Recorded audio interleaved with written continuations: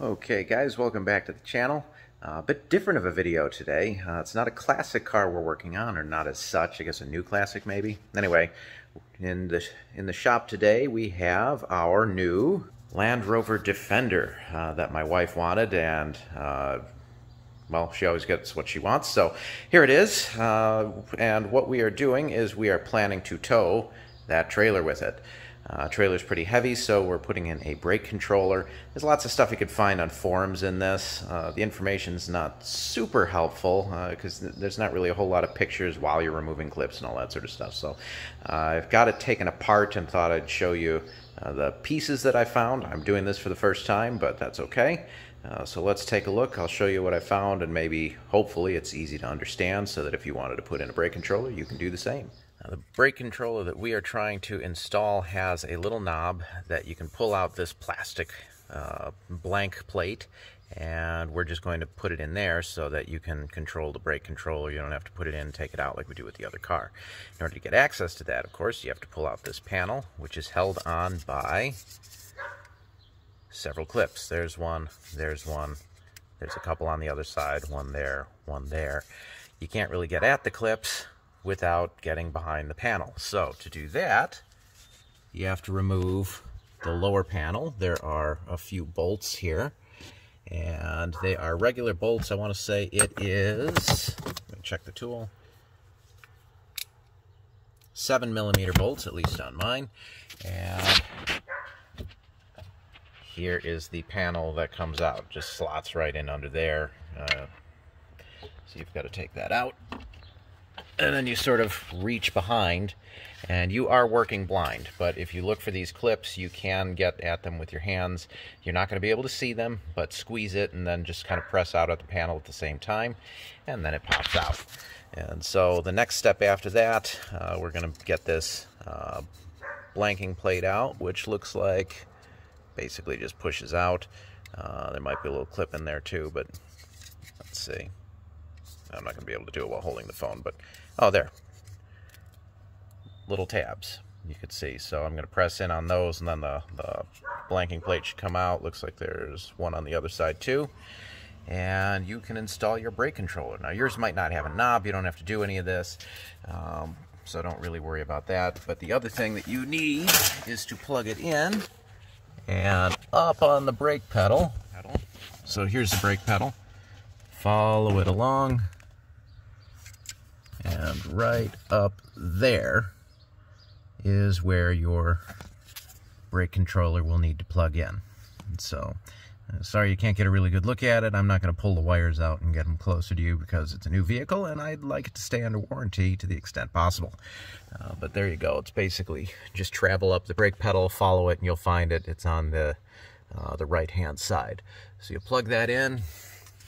Most people are mounting the brake controller in there. There's a, let's get a little more light. It's a nice flat surface that you can use some double-sided tape and basically stick it to, depending on the type you have. And that's it. So the one that we're using is a Redarc or Redarc. I'm not really sure how to say it. And it should work fine for the vehicle. So once you get the panel out, you can take this blank button out. The blank button pushes in from the back, so you're pushing it this way to get it out. And the way that it's held in is there are these tabs. There's two on this side, one on the other. And what you do is you're going to need a kind of a narrow screwdriver. Just kind of get your screwdriver in there to give it a little bit more room at the same time that you're pushing the blank button in, and it'll start to move. You'll get it out, and then you'll have a damage-free piece that you can use then to install whatever else you'd like. For example, your trailer brake controller, which will neatly fit in the same spot. So next tip is when you put in your trailer brake button into the housing here, I used some of the double-sided tape I have.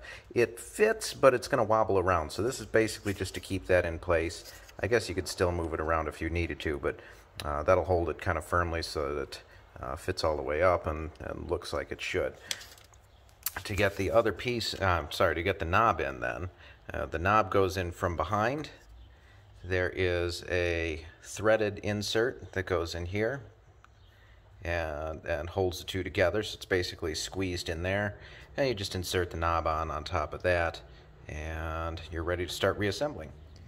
Okay, here we're ready to put the panel back in. See, I've got my nice little knob there.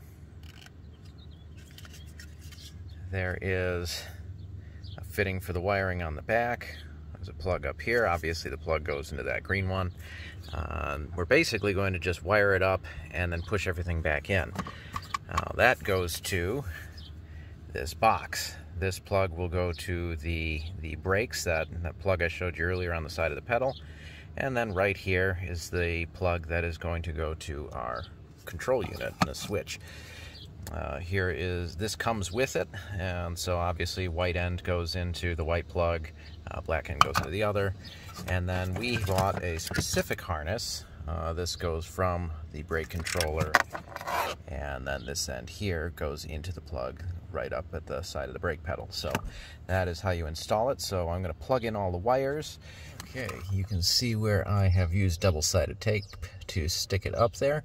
And there's also, you see the little twist tie, and that's a convenient way to kind of keep wires out of the way. I don't know what else that hole is supposed to be used for, but it certainly works great for this.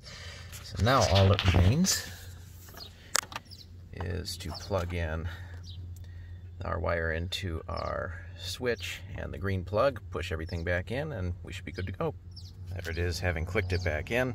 Sorry, by the way, that I'm not using my normal put the camera on a tripod thing, but it's really difficult to get decent angles down here. Anyway, this clip here is for the footwell light. That will just plug back in. The panel goes back up here, and then you put in the screws 1, 2, and 3 over there, just to clean everything up, and we're done.